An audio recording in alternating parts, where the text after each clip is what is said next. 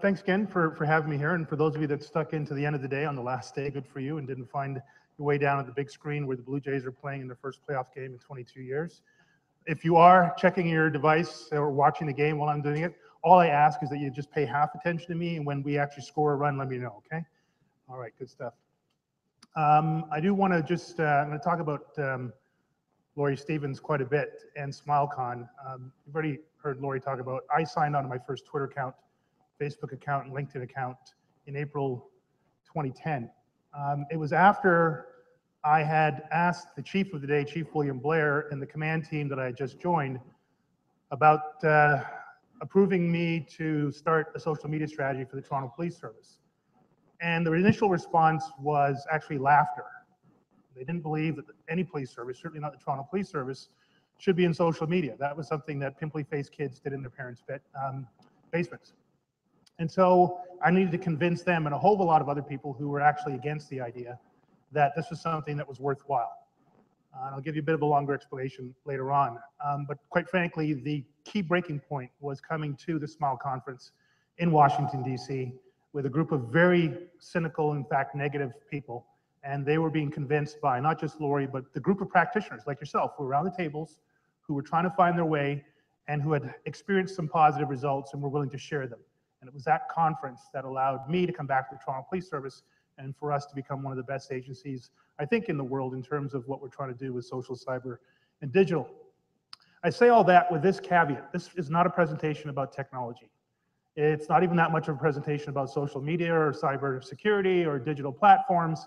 It's a presentation about policing and the future of policing, which I believe is going to very much hinge on the ability of police organizations and police individuals to stay in the game of the ever-changing world of social, cyber, and digital. Want to give a big shout out to Kerry Blakeman. I have been following and engaging with Kerry online over the last several years. He is a very worthy recipient of the Top Cop Award.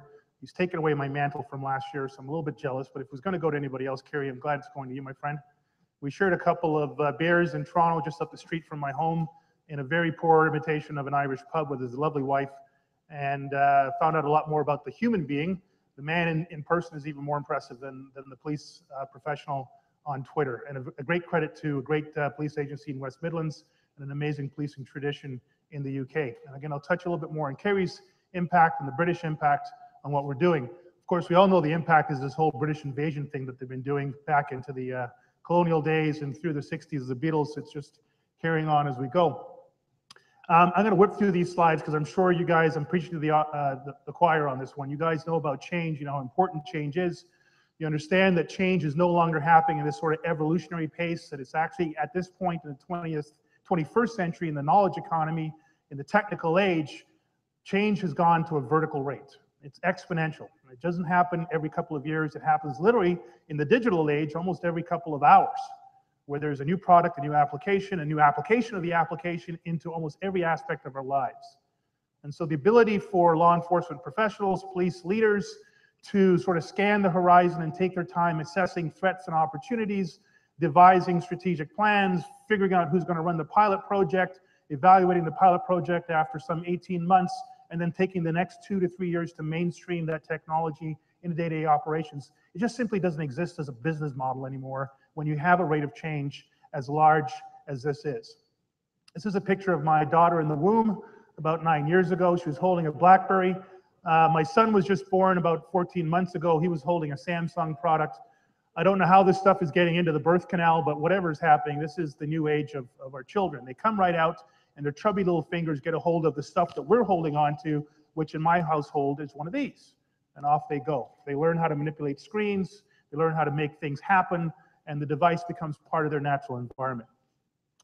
These are the millennials. I had the pleasure of 10 years ago devising a new recruiting and hiring strategy for the Toronto Police Service. At that point, the money was flowing and we were supposed to hire in excess of 2,000 officers over the next 5 years. 2,000 officers, about 90% of them were millennials. These millennials came on the job as digital natives. They understood this stuff. They had the devices in their hands. They understood the software. They were into actually creating the applications. They arrive into a police service that at this point thinks that social media doesn't exist. And who does know about it? Well, they're not interested in it being part of the police service. These folks are the largest cohort in history, bigger than the baby boomers. They have at their fingertips all of the knowledge of human history. By their size and by their access to knowledge, they will dwarf anything that the baby boomer population has ever done in our entire lifetimes.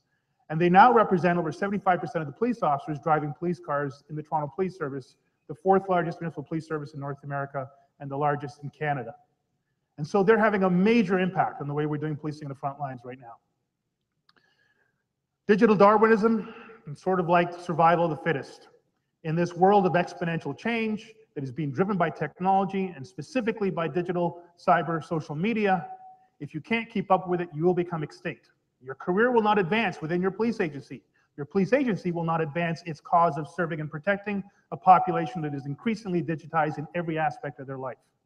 We'll make ourselves extinct if we don't invest in this reality. This is a little bit of a timeline graph. I apologize, it's really small, but it kind of breaks out human history going back into about 1 billion years ago. Well, world history going back 1 billion years ago, human history as it relates to the last 30,000 years, and then more specifically the role of communication and storytelling, which has been one of the most important advances in human history. In fact, the cognitive revolution that was described around 10,000 BC is what separated Homo sapiens from the apes. And the whole idea of the cognitive revolution was simply the ability of our earliest ancestors to tell stories, to imagine a world that didn't yet exist. And in doing so, create myths and legends, religions that were able to be shared across the communities and provide a greater level of civilization that we've benefited from. This is just the last 50 years, the rate of technological innovation. You can see a relatively dense amount of tech work being done back about 2 decades ago, and the massive amount being done just in the last 2 years. Again, another way of demonstrating the rate of change that's affecting us. Every one of these applications has a security application, either for good, and more likely because of the early adopter issue that Mubin just talked about, for evil. This is the nature of change again. The rate of tech change is massive. It's a steep, almost vertical slope. When you look at the other areas, you see how flat those lines are.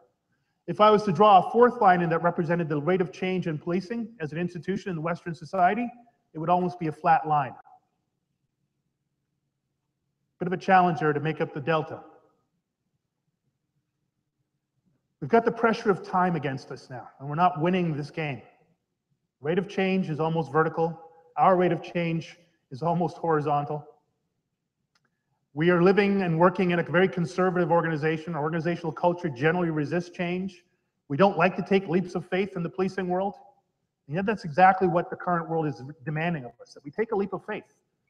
But 5 years ago, if the chief and the command of the day had said, you know what, we need to get into this. I don't know if the risk-reward benefit is actually where we want it to be, but we can't deny the existence of this new disruptive technology, what's going on. So let's get into it as best we can. We'll make some mistakes along the way.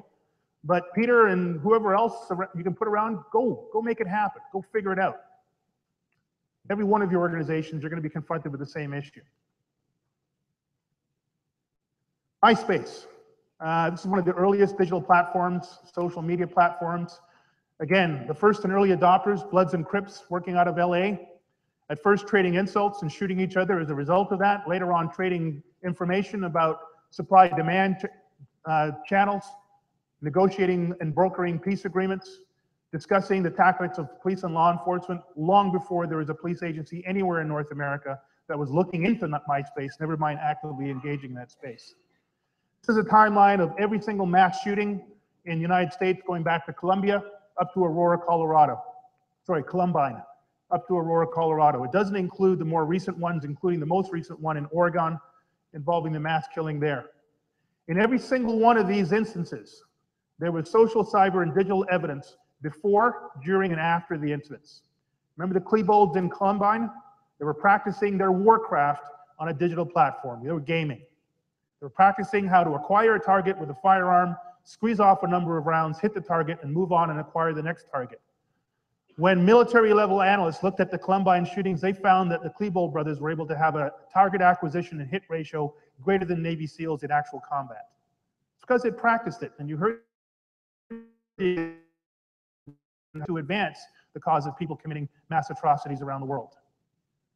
Aurora, Colorado, somebody influenced by mass media, the opening of a Batman screening, has their own social media accounts, basically broadcasting their intents to the local police and then going out and carrying out the act. And after the fact, there was digital evidence all over the place.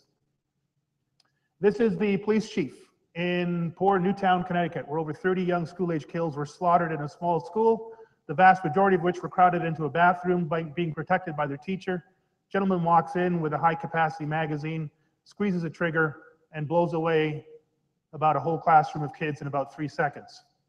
He was influenced by online postings of other mass murders from around the world. His intent was to create, there was a slide that Mubin had up, it's not how many you kill, it's how many people that are watching. He wanted to become the greatest mass murderer, so he needed a body count, but he also needed an audience. Again, digital evidence available before the fact, during the actual incident, and after the fact. I can guarantee you that this sheriff did not have a PIO, did not have a social cyber digital expert sitting anywhere near them. He's doing a stand-up right now for CNN and the national media around the world. What was happening at the same time was that the NRA and sympathetic pro-gun users were attacking him, the parents of the dead children, and that community for faking the slaughter in order to create firearm legislation in the United States. So he's dealing with the worst operational nightmare of his career. He's dealing with the worst public relations nightmare of his career. And now he's got a social cyber digital nightmare that he's completely unprepared for.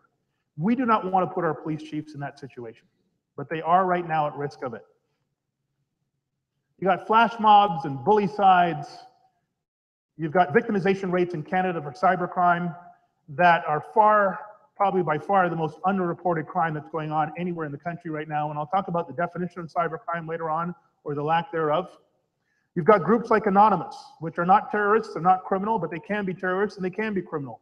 They don't have a membership and they don't have a manifesto. They simply gather when they want, how they want, where they want, and do basically what they want because they have the collective intelligence of hundreds of thousands, if not millions of people who are far more technically experienced and far more goal motivated than anybody in this room. They have threatened nation states with cyber attacks. They have exposed the personal information of police chiefs and police leaders in very contentious public order issues, most recently in Ferguson, Missouri, where the police chief and his entire family were outed as a result of Anonymous's claim that he was not doing his proper job as a police leader. They've investigated incidents in Canada where the police of jurisdiction were unable and in fact unwilling to go into an internet-related investigation that caused the death of a young person. And they exposed the inability of the local police department to generate the evidence, and it was their work that actually got a prosecution before the courts and ultimately a conviction. This is the Boston Marathon. Commissioner Davis, who was then the commissioner of Boston, instructed his police commanders, people at my level and below, that they had to have not only a Twitter account, but they had to be active on the account and had to actually put out a tweet from the beat at every single day. At the start of the race, the local commander put out this tweet at the finish line, beautiful sunny day, hoping it will be a safe and successful event. And a couple hours later, we know the images that were coming in from that event. Again, an event that was probably very much possible, actually not possible, very much a case where they had digital evidence available before in terms of the activities of the two terrorists, and huge amounts of data during, and a huge amount of issues right after the fact. What was interesting for me was that this became a global event. The coverage of this thing was 24/7 over the course of almost a full week. The single source of truth for accurate information was not CNN, was not Fox, it was not BBC. It was a Twitter account for the Boston Police Department. And where mainstream news agencies and very respected news personalities like Wolf Blitzer were claiming that the incident was over and it was actually ongoing, the Boston Twitter feed was the one that was actually the record. In California history, this was not Bloods or Crips member. This was not a member of the Hells Angels. This was a member of the LAPD who had a bit of PTSD from his couple of tours in the Far East, access to, again, huge amounts of firearms, had a disagreement within his organization, and decided to target as victims of homicides not only the members of LAPD, but their family members as well. He was hunted around the state for a number of days until somebody checked that he had a Facebook account. And when they went in there, they found his list of grievances, his manifesto, a list of most of his weapons, and through geocoded information, a list of all the places he was likely to be. After they found his Facebook account, they were able to narrow him down, corner him. He ultimately took his life. If they just checked his Facebook account to begin with. Again, to the point made earlier, it's not how many you kill, it's how many people are watching. This was a terrorist event. It was an attack on a single off-duty British soldier in London. The goal, though, was not to kill a soldier. Obviously, that was not going to defeat the British Army and their activities in Iraq and the Far East. The goal was to kill somebody in a very public way, and in doing so, create an immediate viral response on social media. People understand how human nature works. When you see a bloody scene, what do you see around the bloody scene? People stopping and taking out their mobile device and taking pictures, uploading it instantly. They knew that while they were still actually killing this soldier, there'd be people there with their devices out. And as the partner was continuing the stabbing of the soldier, this gentleman walked over, hands still bleeding, to an individual and said, "Film me." And they dutifully filmed them. And they were able to get out their manifesto, their message, to a worldwide audience, and it went viral before the British police could even start an investigation and begin to mitigate against the risk. And we've heard enough about this topic here today. I will tell you that ISIS has within their employ people who are engineers at the class of MIT, script writers who could probably write books that would fetch them millions of dollars, production people, image consultants, whatever you want, in order to create a narrative that makes us look like a bunch of amateurs.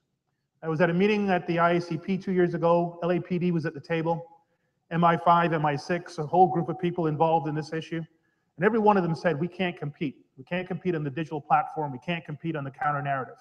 LAPD said that they'd actually hired a Hollywood producer in order to create a narrative that they could use for their local population, just to get into the game. For me, the definition of cybercrime, from an assault to a theft to an abduction to a robbery to a homicide, every crime, I will guarantee you, has some digital footprint before, during, or after. So I don't really think in differentiating, this is hacking and this is fraud and this is, no, it's every single crime in the modern age in a country like Canada will have some cyber-related element. And so you don't need a cyber crime unit.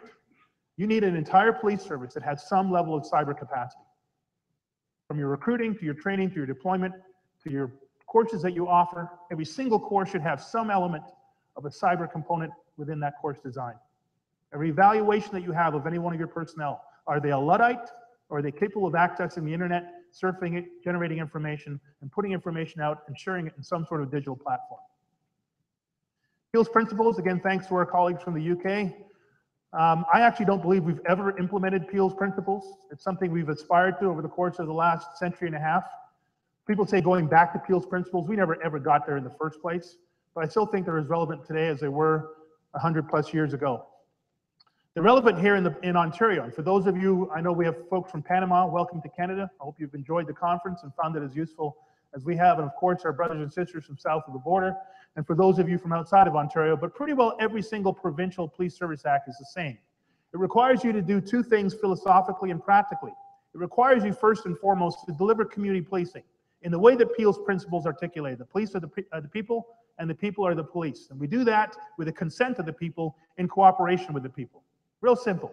The second part is you do it as a police service that is reflective of and sensitive to the population in which you serve and protect. And that's not by making sure you have enough brown-skinned people and black-skinned people and white people and LGBTQ people. Those are all important, and there's a business case for that. But it's to be able to understand the nature of the people and the context in which they live. In Toronto, in the GTA, the Greater Toronto Area, we are the largest consumers of social media in North America and one of the largest in the world. We produce as many applications or more than any other place in North America and one of the most in the world. So if I, as a police officer for 27 years in Toronto, am not sensitive to the fact that the vast majority of Torontonians are quite expert in the area of social, cyber, and digital, and I cannot provide a service that meets that expectation, I'm not doing my job according to a lawfully mandated requirement of the Police Services Act. This isn't an option that you have to do community policing, and it's not an option that you have to do cyber, social, and digital policing. It's an actual legal requirement. Failure to do so, in my opinion, is negligence as a police officer and negligence as a police service. There's also some core mandated tactical things that we're supposed to do every single day. And the list is written in a very particular order. Give you time to have a quick look at that. The first one listed up there is called crime prevention. Now, I've had the pleasure over 27 years to go across most of the Western world a little bit of a couple of other continents as well, in search of the police agency that invests fully in the most important aspect of police service delivery, crime prevention. The highest I've ever been able to find in terms of scarce resources, people, money, and time, is 3 to 5%. And I'm being a bit kind. Sometimes it's in the 1% range. 3 to 5% of almost every Western police agency is what's invested in crime prevention. And I would ask every one of you to think about your personal lives. How much time do you invest into your personal life, your children, your family, your house, your neighborhood, your school, where your children go to, in preventing bad things from happening? Buy insurance. We make sure that our basements don't flood out in heavy rains. We street-proof our children. We eat well. We go to the doctor once a year to get a checkup. And yet somehow when we come into work and we put on a uniform and strap on a gun and display a badge, we somehow think that prevention is the last and least most important thing to do. Oh, we'll leave it to that guy over there. He's in charge of prevention for the Toronto Police Service. Where is the disconnect that happens when we put on our uniform and come into work? People don't want to be the victim of a crime and have a perfect response. They don't want to be the victim of a crime in the first place. Order maintenance. If you don't have a relationship with the people in your community, disorder will happen. If you don't have a relationship before the disorder, you can't expect to get the relationship going in the middle of the disorder. And so you need to have a relationship with every member of your community all the time, especially in the good times before the bad times come. And so that means that you don't leave it to the other guy or gal to be your community relations officer. Everybody should be into crime prevention, and everybody should be into community relations. Otherwise, you can't fulfill your mandate. You become a very expensive, quite frankly, service, an unsustainably expensive service, because the really expensive stuff starts right after crime prevention. This is Toronto, 140 neighborhoods that make up a city of 2.6 million people. They're all unique little neighborhoods with their own unique histories, unique characteristics, unique civilians that live there, leaders, criminals, priests, imams. The cops that work in those neighborhoods have a different approach in many cases because they understand the environment that they're in. I'm pretty sure this is the same as London or West Midlands or Niagara or London, Ontario. Your number one customers, who are your top customers in the police departments that are represented here? The people that we actually spend the most time serving and protecting. The people that we actually have to provide the greatest amount of victim support. The people that are most likely to be victimized and repeatedly victimized over and over again. Economic crisis. When I first developed this slide, it was right after the economic crisis of 2008. In Canada, we're back into a recession again. This is the budget of the City of Toronto. You notice that large green slice of pie down there? I think it's green. Oh, blue actually, sorry. That's the Toronto Police budget. 24.5% of every single dollar that I pay as a taxpayer in the City of Toronto goes to paying my salary as a Toronto Police Service member. 25% of the municipal budget tied up in policing. For $1 billion budget, which is what we are, every 1% represents $10 million. So 1% increase of cost of living or a 1% increase in the collective bargaining, a new contract, is $10 million. On average, every year, cost of living is 2 to 3%, and we just settled a contract that gave us 2 or 2+% for the next 3 years. So conservatively, in 1 year, without a new initiative, without buying a new police car, without hiring a new police officer, we increased the tax impact by conservatively $40 million, more closely $60 million. And in fact, because the City of Toronto wants a 1% reduction from the Toronto Police next year, 1% on top of the 4%, that's 5%, that's $50 million. We're not going to be able to find $50 million. What do we do? We're not sustainable. I was just talking to Kerry Blakeman, and he says that the ongoing cuts to the policing budget in the UK, they just went through around 5 years, 15%, I forget the numbers, Kerry. And now you're into a new round of another ridiculous amount of percentage cuts. For us to get $50 million, we need to lose 50 police officers, just to start off the conversation.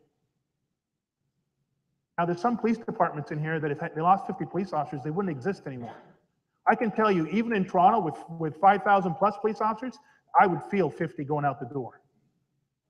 Then, well, okay, we're going to lose cops. So you know what we're going to do? We're not going to do that crime prevention stuff anymore.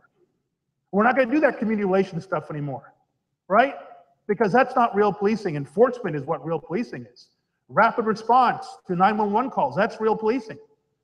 But you know what? The people that you serve and protect, they want that prevention because they don't want you rapidly responding to their house at all. And they want that community relationship because they want to trust you. When the lights are off, they want to trust you.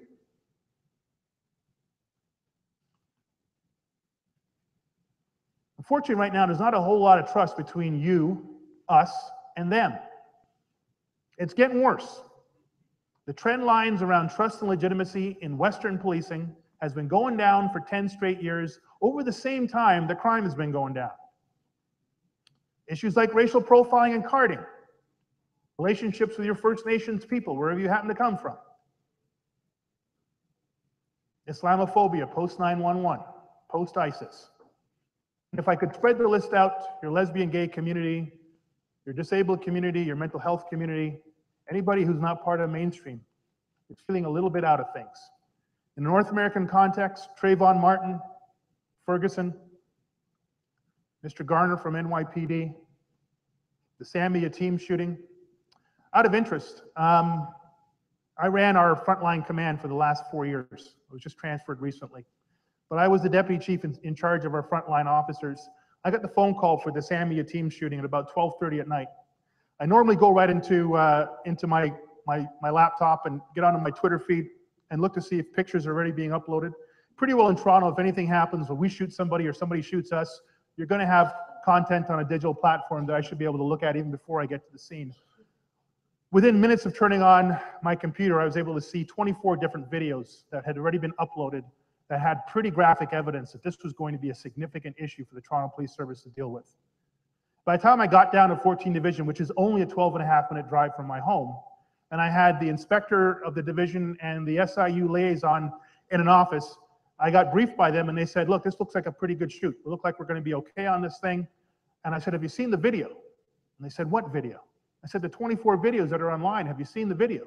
And so I used my little device and I showed them the video, and all of a sudden everybody in the room realized that we had a big problem. And we're going to be living with this issue for the next probably half decade. And we are. There's a criminal case right now before the courts involving the officer, so I can't comment much further than that.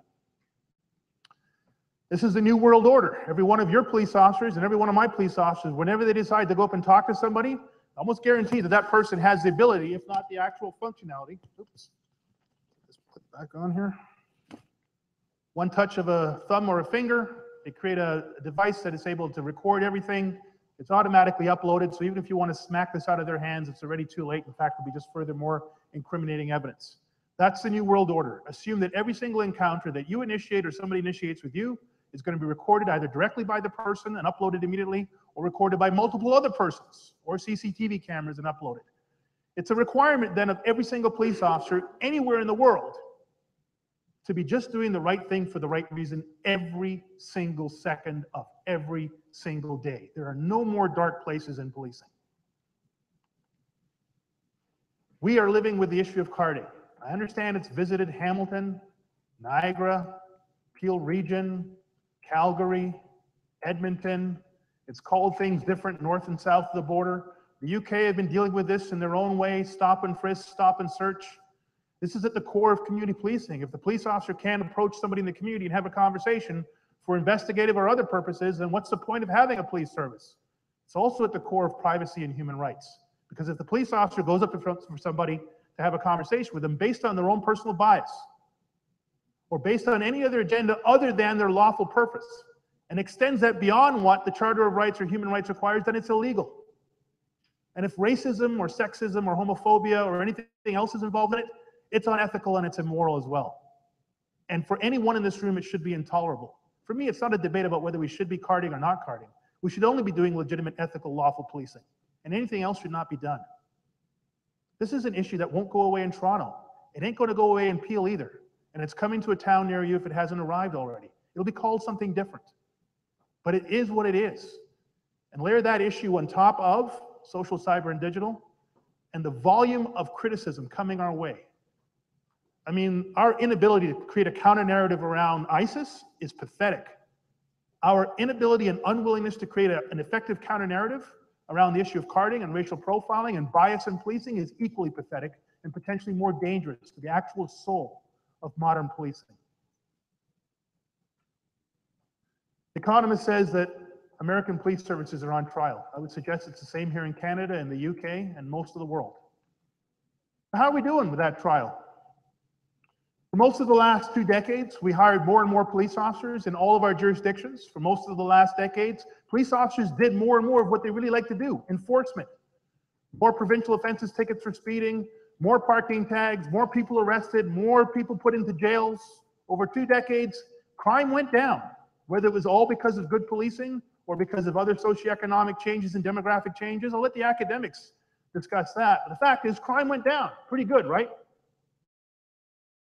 And that was our KPI, crime reduction. We'd be sailing along. We'd be $1 billion investment. Send your money our way. The problem is, in the same time that fear of crime went up and trust in police went down. That's an inverse relationship. In fact, this study came out of the precursor study that created the neighborhood policing program in the UK. The UK academics that did this study called this inverse relationship the reassurance gap.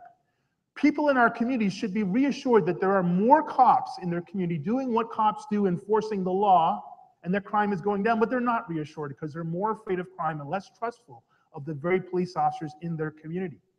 If you happen to be Black or immigrant or Muslim, if you happen to be a woman or from the LGBT community, if you happen to be anybody that wasn't from mainstream, you actually were more fearful and less trustful, and that's called the optimism. Because that the police are actually serving and protecting you. Toronto was part of this study as well. Many of your agencies were involved in this study. Out of this, the UK created the neighborhood officer program because they realized they had to not just drive crime down, but they had to build trust up. They had to win back the hearts of minds that were departing in rather large numbers year over year. Now what happens when there's less police, when the UK are reducing the number of police officers? Where for us to make up a $50 million gap, we have to stop hiring for the next 3 years. And attrition at 200 per year, we're going to be down lower than 5,000 officers in the next 5 years, unless we come up with a better strategy than one we have right now. And what happens when crime starts to go back up, as it is in Toronto? 9 straight years of crime reduction. Last year we met 0, and this year it's spiking up. And what happens when on top of the crime increase, we have the underreported aspect of cybercrime? That's a tsunami of reported incidents that are going to hit us pretty darn soon. This is an aerial photo of Jane and Finch, one of the highest crime areas in all of Canada, 31 Division, for those of you that follow the Toronto Police piece. It's a tough area. It's a tough place to do policing in. I was there in 1999 and 2000 as a second in command of the division. As many crises and controversies that took place then are happening now, and in fact, quite a few more. Great police station, though, full of great cops. There's an industrial area that provides local employment. There's a community center that provides some of Canada's best athletes, internationally known athletes from Canada. Local commerce and business that support the economy. A hospital right in the heart of the community, one of Canada's largest universities, York University. Ratepayers group that donate thousands of dollars every year to put local kids from poor experiences into post-secondary education. Cultural centers like the Jamaican Canadian Association, faith groups of every different faith and stripe that you can imagine, and a disproportionate number of young people, most of them racialized. That's a pretty good cocktail of any one of the 17 divisions in Toronto. They're all networked too. If you want to be an effective commander in 31 Division, you need to know the head of the Jamaican Canadian Association, the local imam, the guy that runs the after-school homework program at York University, the business owner that will provide you the money to buy the t-shirts for the sports group that you're going to be running. You need to know all these people. And guess what? They're not only networked on the street, they're networked in the virtual world. And so if you want to be a good police officer in 31 Division or 22 Division or any one of the divisions represented here in Niagara, you're going to have to be a really good cop in the real world and in the virtual world. Now, Lori mentioned that I took part in the very first Smile Conference. And this is a saying I stole from the chief of Boca Raton. Remember his name, Lori? I'm going to test you here. Dan Alexander was one of the first presenters at the 2010 April SmileCon, and he said this, and it just stuck with me. So I'm sure you've heard it in different forms. There's two things that cops hate: the way things are and change. So I guarantee you, no matter how much you love this conference, as much as I love my first conference, no matter how much inspired you are, how many ideas you've written down, tweeted out, written on the back of a napkin, talked about over a beer after the day is ended, no matter how inspired you are when you drive back or fly back home, you're going to arrive back home to a place where people hate the way things are and they hate change. And they're going to tell you, well, that was nice. That was a waste of 3 days and money. We're not implementing any of that crap here. That's the reality. That's what I've been facing for the majority of my 27 years in my organization. Good luck with it. But things aren't getting better. They're getting worse. And so at some point, we're going to stop living in denial and denying smart people and innovative people and actually get down to the business of providing progressive, modern, democratic policing. The other thing you can't do in order to be successful with social, cyber, and digital is you can't do it behind a desk. You can't do it even behind a device. You can't get out of your office, out of your police station, out of your police car, off your police bike, go into the community, reach out with your hand, look somebody in the eye, press the flesh, start a conversation, no matter how difficult it is, build the beginnings of a relationship, agree to disagree on a whole bunch of things, say that we're going to come back tomorrow because we have to come back tomorrow, and the next day, and the next week, and the next month, and the next year. If you can't do that, then tweeting about it won't matter. And posting a really cool selfie on your Facebook site doesn't matter a hill of beans. You can't replace good neighborhood policing, good street cops, good relationships built over the course of time by Twitter and Facebook and Instagram. It just won't work. You know who taught me that? Scott Mills. Scotty Mills was the one that taught me that.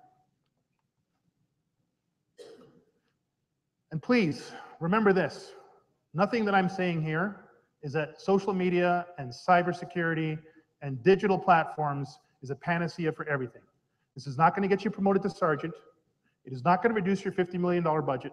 It's not going to make your mayor like you. It's not going to make your local community activists stand up and cheer for you. But it will give you a fighting chance in a world that is being consistently driven more and more by these technologies.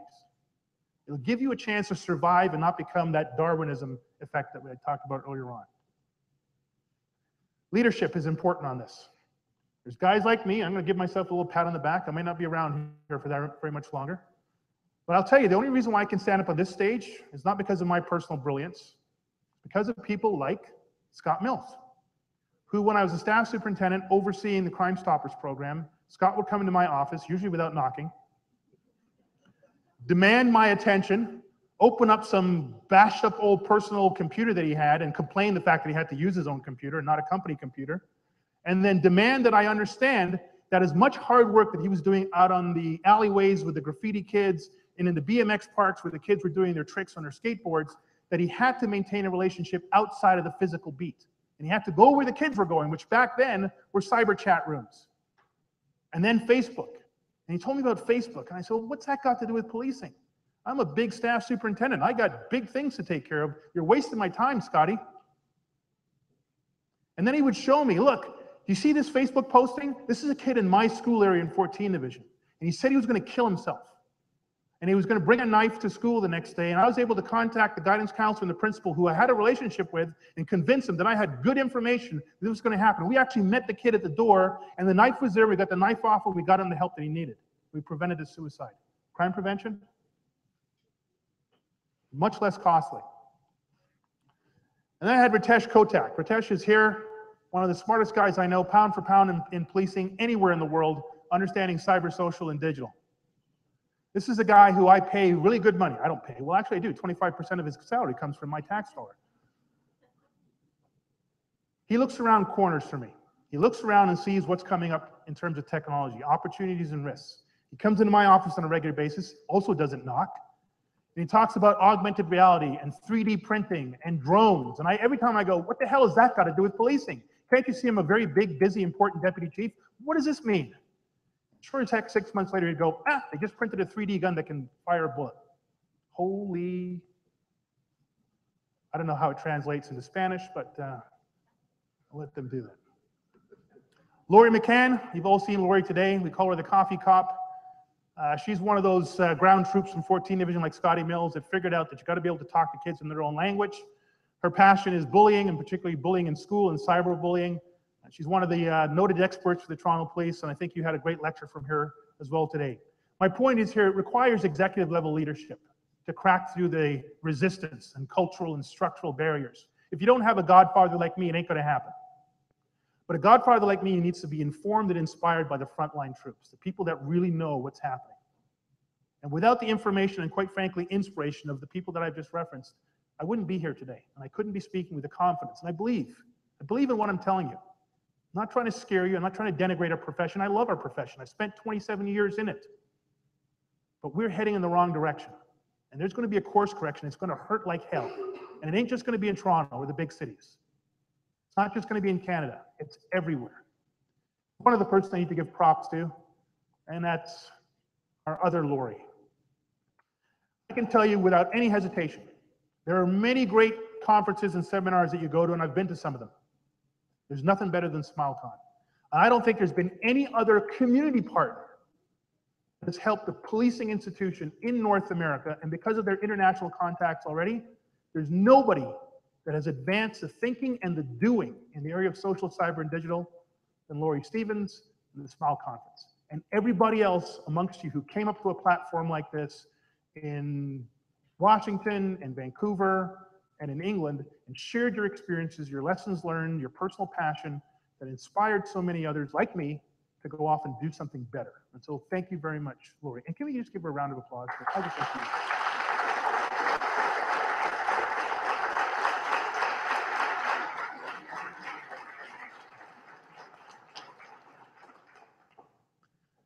So we put multiple officers in every one of our divisions across the city, train them on social media strategy that was actually developed in partnership with Laurie. She came up to Toronto for a very small amount of money, did an amazing job and put us on the map immediately with this program. We've now trained over 300 officers on open source social media engagement. We have another 1,000 trained on social media investigations. We're nowhere near where we need to be. These cops are connected within their police station physically, or they're also connected virtually. They share best practices over their own digital devices. They're connected across the city. A guy like Chris Body has got a way of doing things on Twitter. 299 other people can tap into Chris and say, hey, how do I increase my followership? How do I target my messages? And we share back information. It doesn't cost us a thing other than a few dollars for hardware and some data charges as well. More importantly for me though, those neighborhood cops that exist in every one of those 17 divisions, when they're out there on the street, reaching out their hand, pressing the flesh, looking in the eye, developing relationships, they've been issued their own devices, they've been trained on a 3-day course, and they're able to tweet from the beat in the same way that the Boston Police Department was able to do. This is the 51 Division Regent Park Neighborhood Officer Team. This is their Twitter account. These are the images they put out on a daily basis. And every single day, a member of their team is on the ground in Regent Park, putting out these images of their interaction, their crime prevention efforts, their youth engagement efforts, their community relations efforts, their efforts to meet people in the places where they need to be met. Here's a Muslim officer at prayer in a local mosque on a Friday, demonstrating their willingness to bend down, kneel down in the most intimate encounter, and then go back out, put their gun on, and serve and protect that community.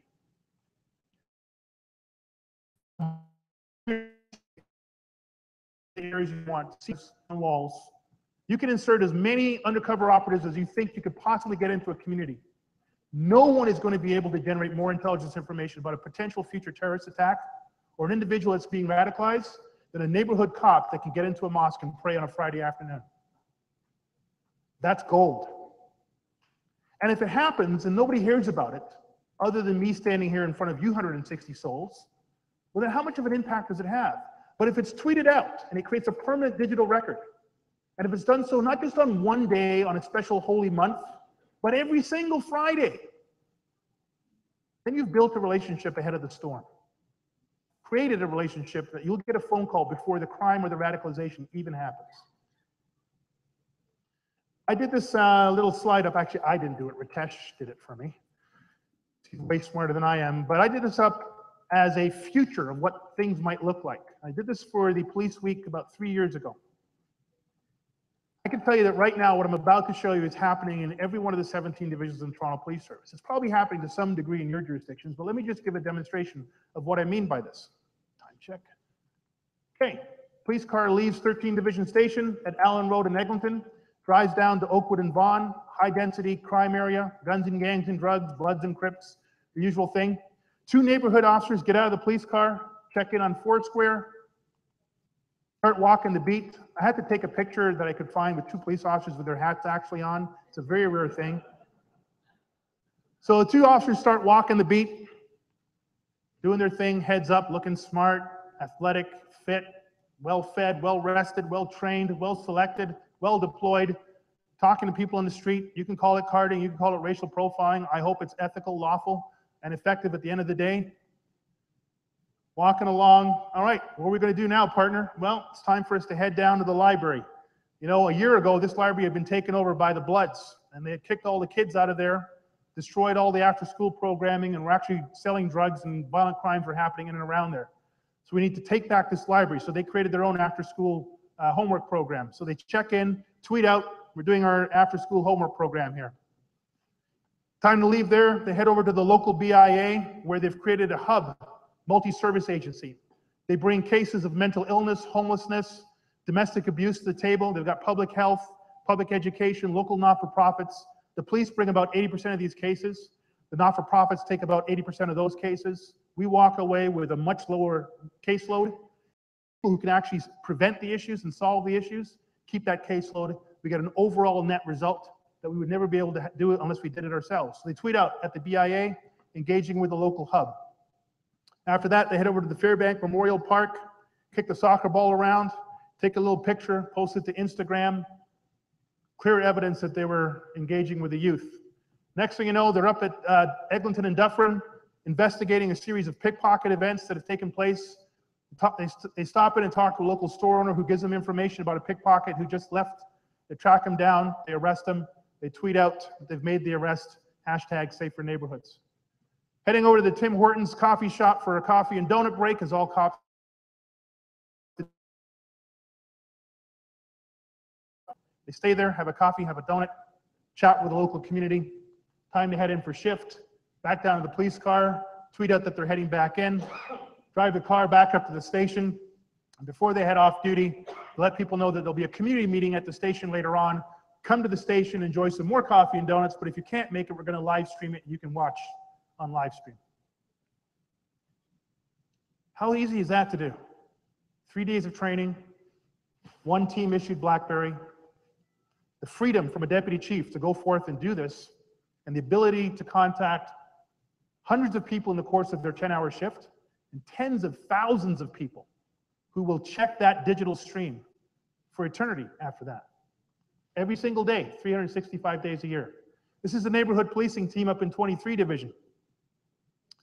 The Somali community right across Canada had counted at least 50 of their young men who had been killed in homicides, from Toronto to Fort McMurray. They were complaining to the Toronto police that we weren't doing enough about it. This is a local commander, 46 years in the job, as tough a nail cop as you're ever going to find, Ron Taverner, having a community meeting with the local Somali community in the heart of one of the most violent-prone areas in all of the city, the Dixon Road complex. This was the big takedown that happened in the spring of 2013. This involved the infamous Rob Ford video. For those of you that remember that, this is the gang takedown that involved all that. We had the neighborhood officer team inserted in there 6 months before. They were already building relationships in advance of this big takedown. Because as you all know, when you do a big takedown, you take criminals out of the community, but you create a vacuum. And in that vacuum, you actually have more disorder. People fight for control, and you actually have more violence. So if you don't have a maintenance strategy built into your takedown, you're actually going to make the problem worse, not better. And eventually, these people get out of jail. And when they come back out, if they come back into the same conditions that they left, they're going to exploit that to an even greater degree. So the prevention piece, the maintenance piece, the relationship building piece had to happen before, during, and after. So we went in and built a library inside the buildings themselves. These are the cops, and I want to just state clearly, you can see the black cop and the female cop and the Muslim cop and the Gujarati speaking cop. That's important in a city as diverse as Toronto. The sergeant in charge of all those cops is a good old white cop, Chris Lausch. And more than any other police officer in Toronto, this guy had built relationships over years with the Somali community. And we brought him to lead this team. Now, yeah, the other guys might be able to actually go into mosque and pray on a Friday, but they had the leadership of a solid veteran cop who understand the value of prevention and community relations. And he wasn't tweeting, but the rest of his team sure as hell could. And so here's one of his officers on a non-issued Toronto Police phone with a pink casing around that. I don't know who puts pink casing on their phones, Lori. He's with the kids, talking to them in the physical space, but engaging them with them on the digital platform as well. Okay, all nice hug trees and kumbaya and waste of time stuff, right? 3 years before we created this neighborhood officer team, 15 shootings in 2010, 18 in 2012. That was the year we had the Eaton Center shooting and the Danzig shooting. In Danzig, we had 25 people shot, 2 young people killed. Put the neighborhood officer team in at the end of 2012. The takedown of the gangs was in the spring of 2013. That year, we had 5 shootings, most of it before the big takedown. The very next year, the full first year, where we had eliminated the gangs and had a full insertion of our neighborhood officers, 1 shooting. That's hard-ass crime prevention. That is ultimate crime suppression. And that's not just for a week or a month. That's 18 months with the investment of 4 police officers and a sergeant and 2 Blackberries and the data package that went with it. So I dismiss any police officer, any police leader, any police chief that tells me that prevention isn't the most important thing that we do, and that community relations and neighborhood policing isn't the second most important thing that we do, and maybe the most important thing to get the first thing done. I will tell you right now, I had this conversation with Kerry Blakeman. The UK is threatening to reduce, if not eliminate, their neighborhood policing program because of the amount of cuts that are coming to them. And I told this to Kerry, and I will tell this to whoever's listening on the live stream, it's the last thing you should cut. It's gold. You put good cops into tough neighborhoods. You leave them there long enough to develop strong relationships. You empower them with the devices that allows them to access the world's knowledge and the global village through the internet, and you will have an immediate and sustained crime reduction that no other amount of enforcement could ever produce. If you need to be more cost effective, reduce crime, and increase public trust, do not touch your neighborhood officers. Do not touch your community officers. Do not touch your school resource officers. You leave them in place for as long as you can, and you cut everything else around them as far as I'm concerned. Gaming, how many of you guys are gamers? Play a bit of Xbox? Hands up, some brave people in here, good for you. I think the last time I did it was called Atari, or Pong, or something like that. I'm not aware of, maybe it's happening now through FBI or MI6, I'm not aware of any police agency that is actually actively monitoring the activities in gaming environments. You got a bunch of kids playing Xbox, you got all these different games and platforms they can play on. They can do it at physical terminals, or they can do it in virtual chat rooms all around the world.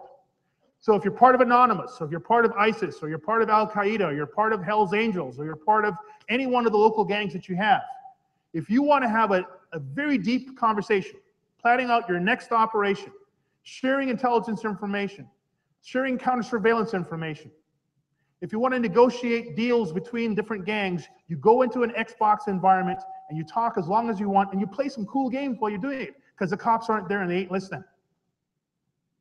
They might be monitoring your Twitter feed, they might be checking what you're doing on Facebook, but they're not here.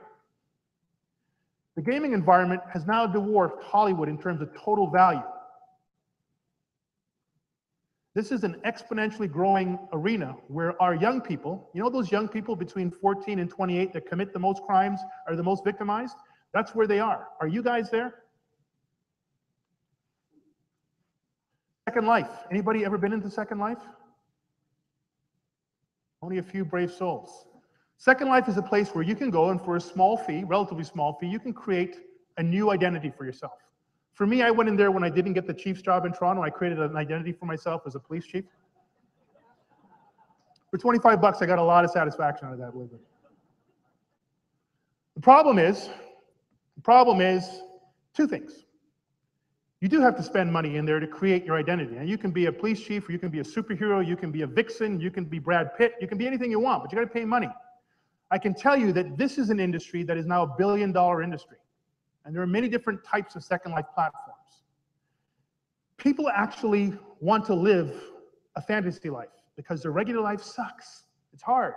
There's kids, there's gas, there's the flu season, there's your lousy boss, there's a community that doesn't appreciate us, but in there, I'm loved. I can be anything I want to be. Second problem therefore is you spend a lot of money to create this virtual life, you bankrupt yourself.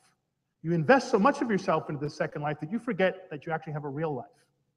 What happens when you're in this Second Life and you're victimized, you're bullied, you're extorted? Somebody who knows that this is your Second Life now wants to tell this into the real world, and they're extorting money from you. What happens when you're threatened in the Second Life? And you walk into the local police department and you say, I've been a victim of crime in Second Life. What do you think your front desk officer with 33 years on the job is going to say?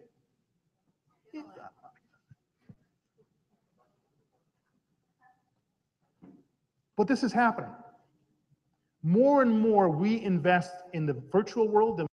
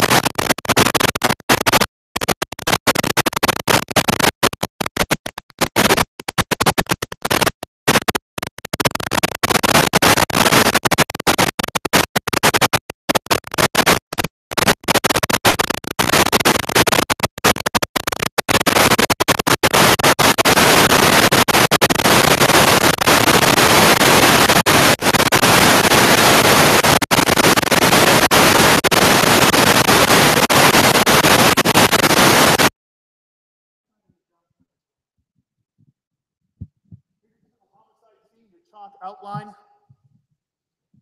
What happens when the body has been killed not by blunt force or by gunshot because somebody hacked their pacemaker, or somebody pressed the insulin pump a few extra times by digitally hacking the system that controls the insulin amounts? If you can hack a computer, you can hack a computer in a body. And if you can hack a computer in a body, you can hack a computer in a car. And if you can hack a computer in a car, you can hack a plane. And all of these things are technically possible.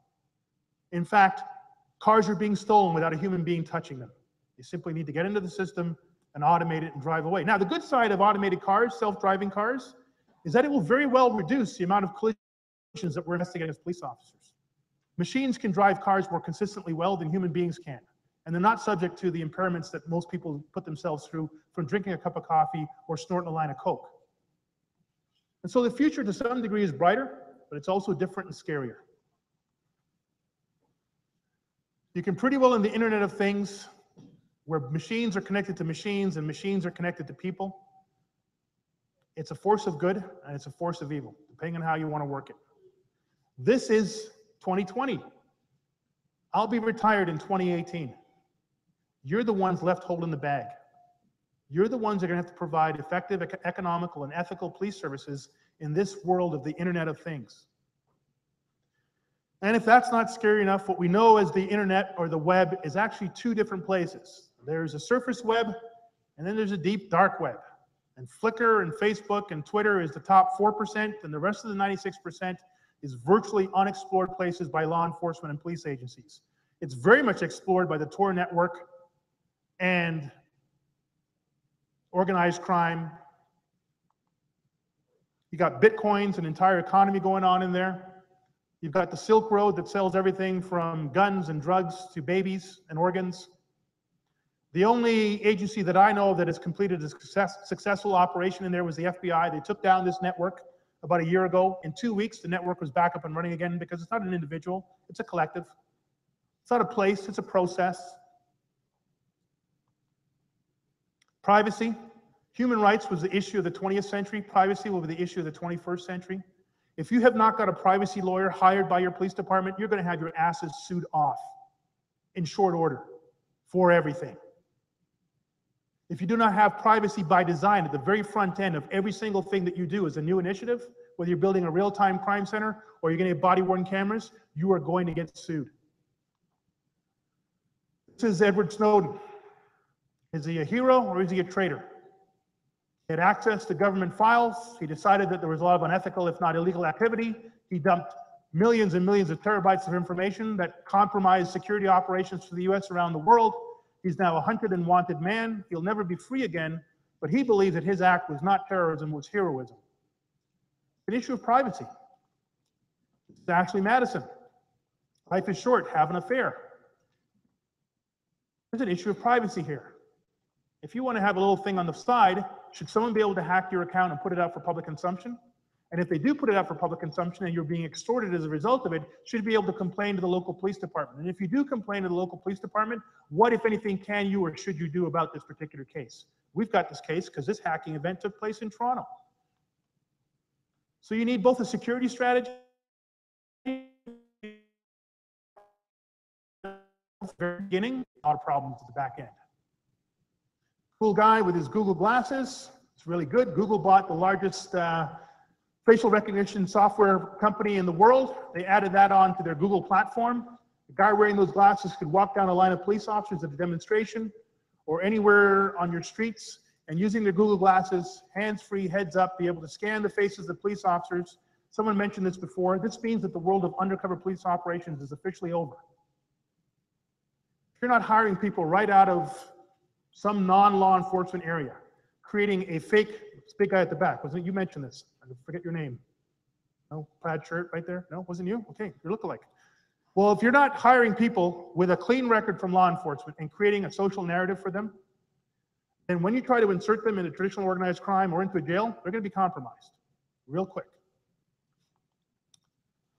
This is Commissioner Comey of the FBI. His predecessor, Commissioner Mueller, said that cybercrime is the greatest threat to police to America, greater than terrorism, and particularly Islamic-related terrorism. His successor has carried that on. His big problem is that one of the keys to this is public-private partnerships, because there's not enough brainpower in the policing world to address this. The problem with our public-private partnerships is before we got into this whole cyber world, Apple and Microsoft and the telcos would provide us the information, access to the IP addresses. They ain't doing it anymore. They got a business to grow, and their business can't grow if they keep handing off their clients' information to the cops. So now we have to get production orders and warrants in order to get access to the information. So Apple goes from the good guy to the pirate all of a sudden. Worse than that, the hardware that exists right now in the majority of our devices, well, it's going to go. And it's going to go into the cloud. And you know the cloud isn't a thing up there. The cloud is a bunch of servers that are placed somewhere else. Well, if the cloud is here in Southern Ontario, no problem. We go through the production order in the Canadian-based company. If it's in the States, we've got enough lateral agreements, we can probably get access to it. But if it isn't there, and if it's here in China or Russia or some other place, we ain't going to get to those servers. And so if I'm a smart criminal with anything more than a grade 2 criminal education, I'm not putting anything on my hardware. It's all going to the cloud, and the servers are guaranteed going to be in some place that the cops in Canada can't get to it. Thank you very much. So ends all your tech crime units. So we got rid of undercover operations, and we got rid of tech crime support. How are we doing so far in the fight against crime in 2020? Then you got the war of attrition. Remember that vertical slope of technology? Every single couple of minutes, somebody invents a new application or a new mobile device, a watch. Anybody have those new Apple watches? You want to show off your bling? Nobody? Come on. In this room? A Fitbit? Thank you. God, all right. I was losing hope there. A bunch of Luddites in the room. Well, you know, this stuff is just multiplying all over the place. So we get drones, and they get 3D guns. And we build a mousetrap, and the mouse figures it out, and then we got to build a better mousetrap. Remember, the problem is that this stuff is happening all the time. We don't get a breather. We have to be continually innovating in an environment that does not allow innovation. In fact, it probably punishes innovation. Tough place to be. Then the laws. So back 100 years ago, when we had horse and buggies all over the place, we didn't need a Highway Traffic Act. Horses didn't move that fast. There weren't a whole bunch of them, and they didn't collide that often. When we motorized these things and put a bunch of metal on them, and they ran into each other, people got killed, and property was damaged, and liability increased. So we created a law, the Highway Traffic Act in Ontario, to regulate this. What did we do when we created the information highway? Nothing. We got Bill C-51, and it can't make it out of Senate.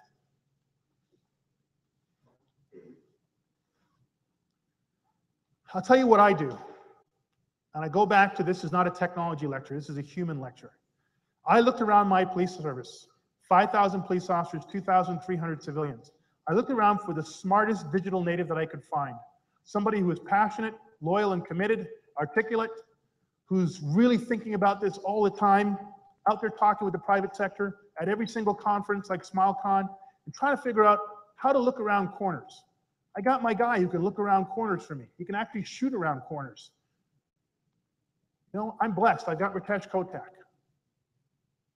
He's a parking enforcement officer. He writes parking tags for the first year of his career until he was introduced to me, and for the last 3 years, he's been working for me directly. Because I need my Scotty Mills and my Laurie McCann and my Ritesh next to me every single day, looking at opportunities and threats, telling me what's coming around the corner, helping me to connect to the private sector, speaking a language that I can't speak, and doing things with devices that I can't do. I'm seen as a pretty tech-savvy guy. I am not. I can barely turn stuff on and off. But I surround myself with smarter people than me, and I listen to them, and then I act on what I hear. And what I can't do myself, I support them and I let them do, and I shield them. I kick the boulders out of the road. I block a couple of knife strikes coming to the back. I pick them up after they've been kicked around. I dust them off, and I get them back in the game again, because that's what I'm supposed to do as a leader.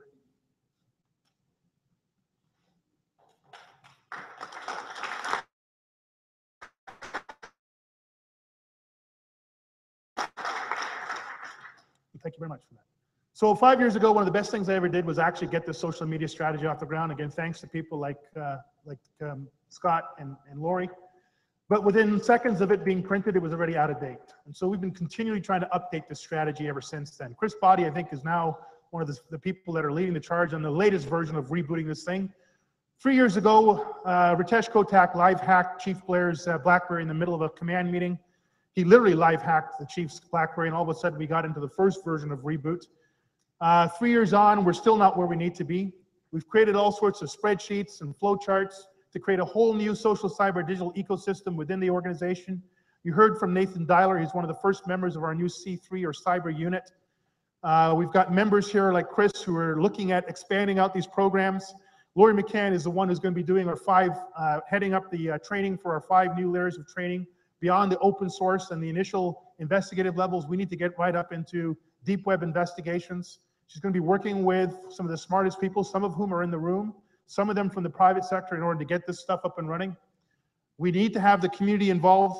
The green star at the corner there is the external input from community experts like Lori, who are helping us along this journey, because there's no way that we know enough in order to do enough to keep up enough with where things are going. Everything that we do has to have a privacy impact assessment before we even start, and all along the way. Every new version of whatever we put out has got to have a privacy stamp on it. We've built a real-time crime center, a real-time resource and risk management center. I personally put that in place a year ago. It is now enabled by the social media digital platforms we talked about. The officers in there and the civilians are tech smart. We recruit them specifically because they've got proven cyber, social, and digital skills. They're people that are open to change, they're innovative, and they have a deputy chief that shields them from the usual criticisms and gets them the resources that are normally denied to them. They've got their Twitter feed, and they've got the ability to check networks. For me, what we do in that real-time crime center is not solve crimes, it's prevent crimes in the first instance. It's not run police operations, it's quite frankly running our relationships with the larger community, whether it be the media or young kids out in all the different 140 neighborhoods that we have. We're empowered by millennial officers. We're able to engage the various different social networks. And after all that, yes, we can actually do some really good enforcement of the criminal networks as well. We're looking at Next-Gen 911 as the next big change in police service delivery. And quite frankly, it's not just Next-Gen 911. With all the different users in Toronto who want to be able to send us a tweet and get a police response, it's not just for emergencies. Yeah, they want to be able to say, help, I'm trapped in an elevator, or help, I think I've been the victim of a sexual assault. But they also want to be able to text us and put a Facebook post up that, hey, we don't see the cops around anymore. When are we going to see the neighborhood cop walk through here? And so it's not just Next-Gen 911, it's Next-Gen 311. It's Next-Gen everything. Any member of the public, on any device that they choose to use, on any digital platform, should be able to send a message to us that we can receive, to some degree analyze, and respond to in some way. Whether that's a physical set of officers showing up, or it's a referral to a community agency, we should be able to do that on any platform, any time of day, anywhere in the world, because the technology is not the problem. If you've got an app for your police service, like Victoria PD, or Ottawa PD, or now Toronto Police Service, then you're already doing Next-Gen 911. And you've built a platform on which the rest of the bells and whistles can be attached to. I'm going to just skip through this real quick. This is predictive analysis. You cannot do predictive analysis by just using crime data. You cannot do it unless you're using social media sentiment. That means you're listening and scraping social media postings from Twitter and Facebook and Instagram, and you're matching that up against the real crime historical data that you have, and you're seeing what's taking place in terms of crime and what's taking place in people's conversations around crimes that have been committed and crimes that might be committed in the future. And I say crimes. It could be public disorder, demonstration, local gang war that's kind of heating up. Once you've got that social media sentiment, you also have to recognize that most people in the world don't speak English. And even in an English-speaking country like Canada, there's 200 different languages and dialects. And so you need to have international translation services, and there's software and applications that can provide that for you as well too. This is not a lecture about technology, it's a lecture about people. This is a brand new shiny recruit from a recruit class about 2 years ago. Crosses the floor at his graduation day, gets his badge from Chief of Police, salutes smartly, off he goes. 24 hours later, he's in a police station. He's being paraded by his new sergeant and assigned to his coach officer. And what happens to this educated, articulate, speaks multiple languages, worked as a manager in a tech company for 5 years before he joined the job? As soon as he gets into the police car on his first shift, what happens to that poor recruit? You're not driving, don't touch the radio, don't ask any stupid questions, don't offer an opinion. 3 years later, we might actually talk to you like a human being. We degrade the human capital of $100,000 worth of police officer down to about 50% in the first 24 hours. And that officer will never be able to actually be innovative and a leader and have their own opinion probably till they get around 20 years in the job and a little bit of rank on their shoulders. What a pathetic waste of the most important resource that we have. And for us, 2,000 officers that we hired over the last 10 years, 1,800 of which are millennials, they will hardly ever get to touch a device for an official police responsibility. What a waste of talent at a time that we need that talent so desperately. So you need an HR strategy as much as you need an IT strategy. If you're not recruiting in millennial talent, if you are not promoting and deploying, equipping and training and certifying, rewarding, disciplining where necessary, People in this social cyber digital space, you will not be able to compete no matter how much hardware and software you throw at folks. You need an HR strategy in order to make your IT strategy work. And don't forget, in all this, it's not a matter of what you can do, because with technology, you can do virtually anything. Technology, there's nothing you can't do. There's no place you can't go. There's nothing you can't bring down or blow up or hack. So as a police officer or a member of Anonymous or a member of ISIS, technology means we can do anything, but that doesn't mean that we should do anything. But you got to figure out what the ethical framework is. And right now, nobody's got that figured out. I don't have it figured out. It's not just privacy, it's ethics. What's the right way for us to go about doing this business in the new world order? I'm going to finish off here, and I apologize. I might have crept over time. Yes, I have. I apologize. I think Dixon of Dockerine, have I got that right, Terry? An actual real police officer. They made a TV show, one of the most popular TV shows back in the 50s and 60s. This is your traditional walk the beat cop. This was the epitome of 9 principles of Peel, right? We need a lot more of this, not less of this. We got the Adam 12, put the cops in the cars, race to minutes or less was a standard we imposed on ourselves. Don't get me wrong, there's always going to be a portion of that. But what is the future of police? Just slide up again, 3 years ago. 3 years ago, this was sexy. The future of policing is a cop holding a BlackBerry. How sexy is that? And now we got cops with iPhone, with Google Glasses and NYPD and Abu Dhabi police. We've got cops with mobile cameras affixed to their glasses, collecting information in every single engagement. This is the former chief of Salt Lake City, one of the smartest police leaders ever that I've ever come across. Kind of looks like Kerry Blakeman too. Okay, you didn't get the joke? Sorry about that, Kerry. And this is a picture of a UK cop. He's got Kevlar vest for him, keep them hot grease, monitoring of their systems for heart rate, blood pressure.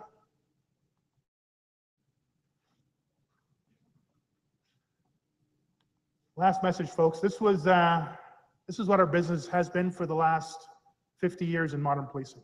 Enforcement. Law enforcement is not our business. It is a thin slice of our business.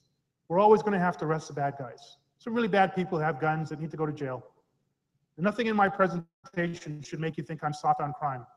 But we need to do a whole lot more of this. For every one arrest, we need to have 100 good news stories.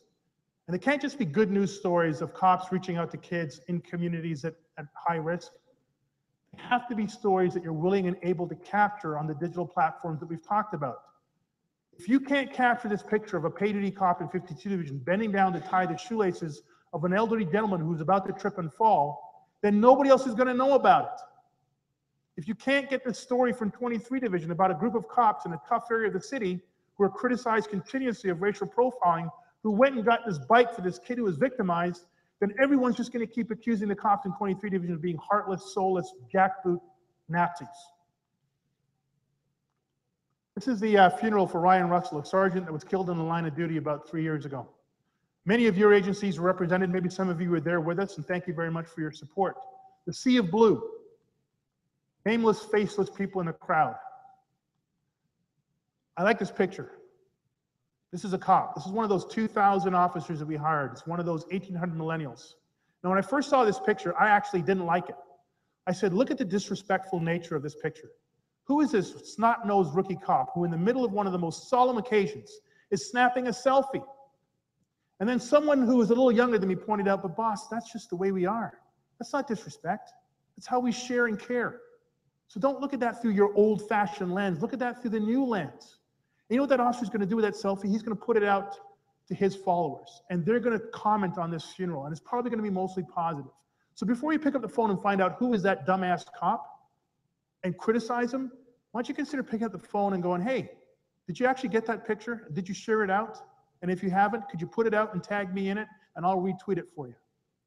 I'll tell you what, if you take that sea of blue and you put into those hands one of these, and you put behind them the wind and the sails that a deputy chief or an inspector or a staff sergeant or a sergeant can do, and you empower them with their own Twitter accounts and Facebook accounts, you get us back into the game that right now I think we're out of.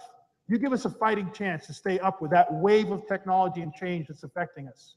You give us the ability to rebuild the trust that we've so badly lost over the last decade of enforcement-driven policing. You allow us to prevent crimes in huge numbers rather than responding to a wave of crime that's waiting to hit us. If you do that, you allow our police officers, our frontline cops, our men and women in all those neighborhoods across all the jurisdictions to win back hearts and minds that we have lost. You give them a chance to re-engage the eyes and the ears of the community, get the intelligence information to prevent that kid from being radicalized and prevent that crime from happening. And you get people's hands, physically, they'll get back into the neighborhoods. They'll shake your hands and look you in the eye and they say, I've got your back.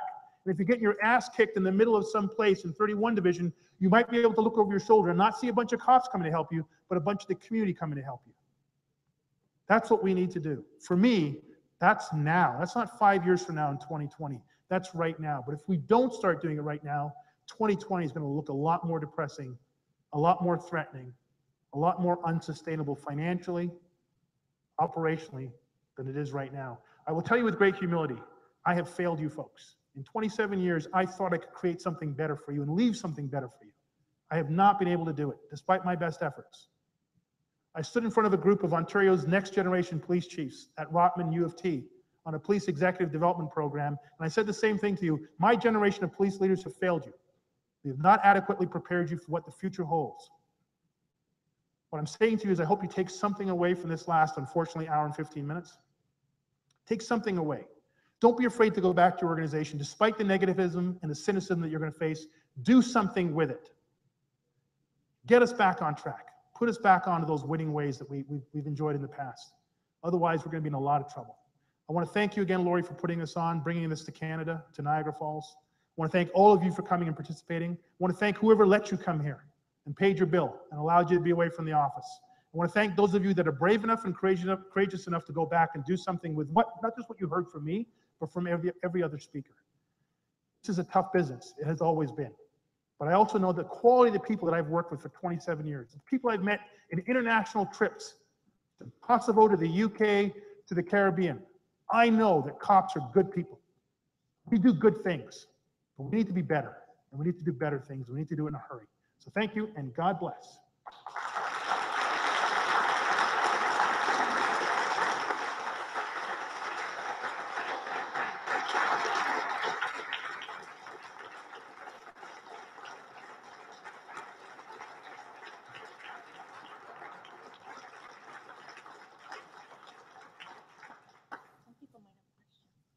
Overtime. You want me to?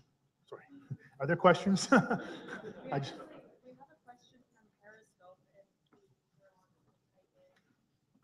What social media projects are you running or exploring now that excites you the most? Okay, the social media project that we're running right now that excites me the most, I referenced it really quickly. It's a TPS mobile app. Again, full credit to Ritesh Kotak. He was the architect behind this. We got government grant money for less than $70,000 and some private public partnerships. We're able to put together an app for the Toronto Police Service. It's in version 1.2, I think right now. We're heading to 1.3. The reason why I'm most excited about this is not the creation of yet another app in the universe of apps, but for me, it represents the first big step towards next-gen 911, where members of the community can reach us on text, on email, Facebook posts, Twitter posts, and receive not just a 911 response, but potentially any other type of police service response. And it's also an ability for us to engage our internal members and raise the level of morale within the Toronto Police Service. That's just one of the many programs that I'm involved with, but one that I think has the biggest potential for the future.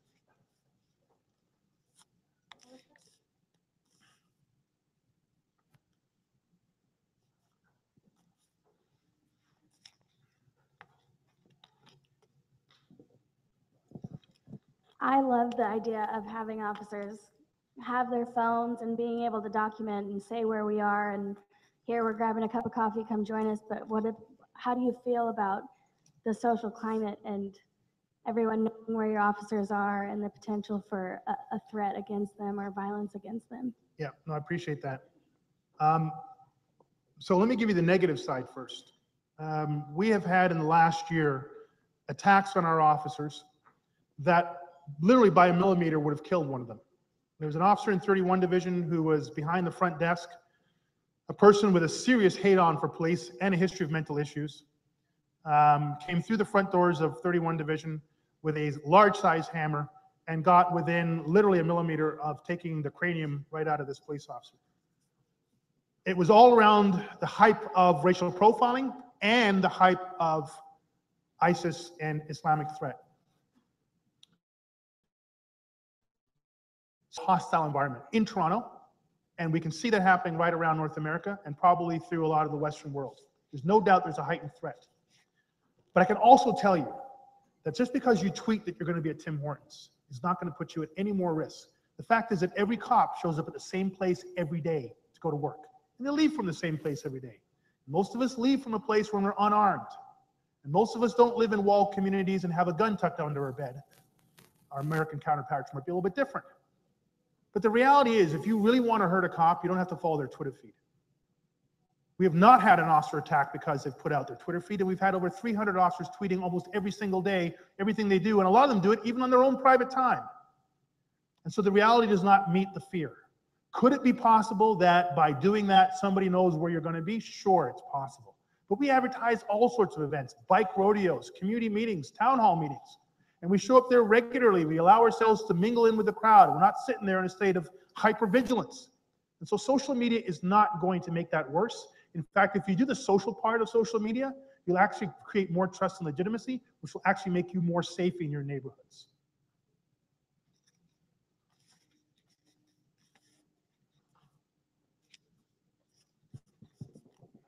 A lot of the anti-police rhetoric that you see in social media is often based not in fact.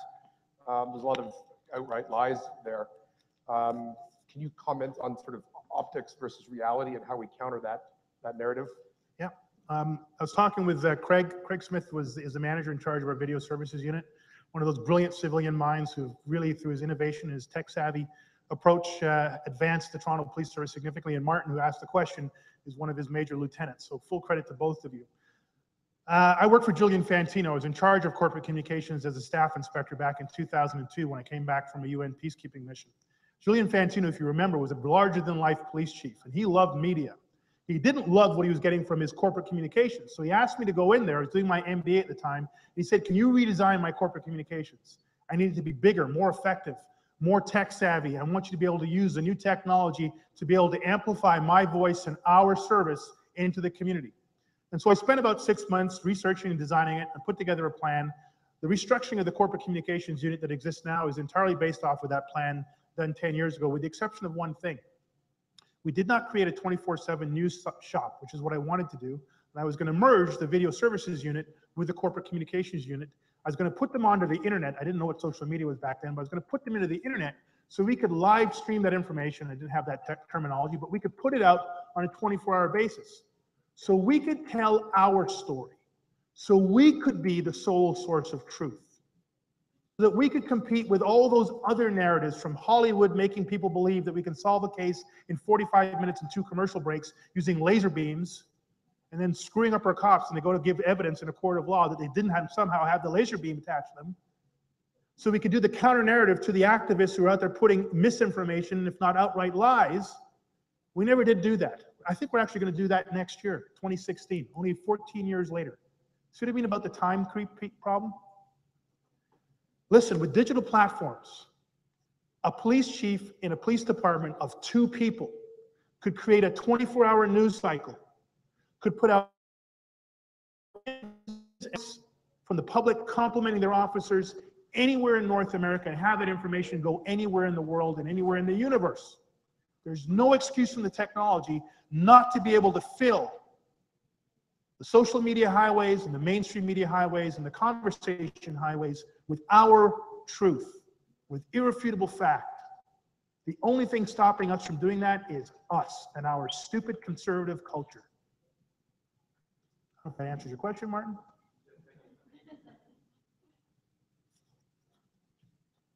All right, people need to catch a plane, I think, Lori. Or there's a bear waiting for them in the Blue Jays game. Anybody know the score in the Blue Jays game? Oh, whew, thank God. Okay, good. Get off the stage. I just want to really quickly, I haven't thanked Niagara Regional Police, I think, once all of this conference, and I'm remiss in doing that. So thank you so much. Phil, great job. Thank you. Thank you, Niagara. And huge thanks to my group here, a bunch of lunatics they are. They're a lot of fun and they work really, really hard.